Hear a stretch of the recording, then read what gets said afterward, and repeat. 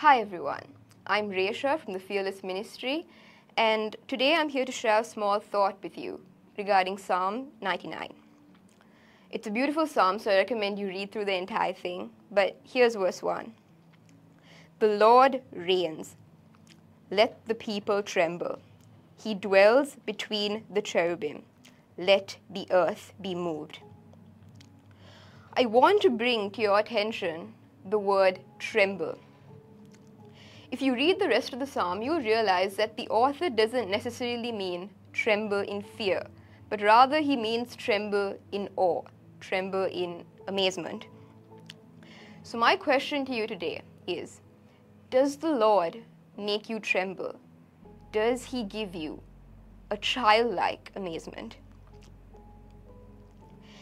You may not realize it now, but sometimes the reason our spiritual walk with God seems empty, or the reason we're never able to fully accept or adopt the Lord's policies and ways into our lives, is because we haven't understood the magnificence and the holiness of our God.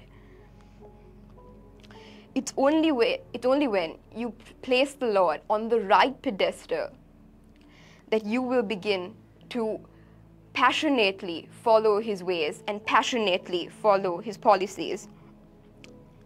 It's only when you understand the magnificence of God that you will be able to navigate life with authority.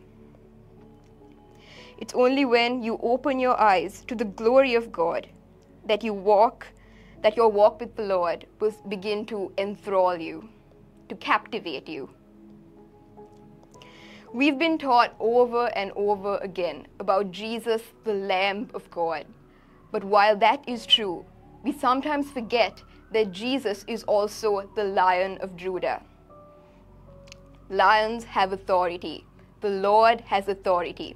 And the Lord will give you the authority to navigate life.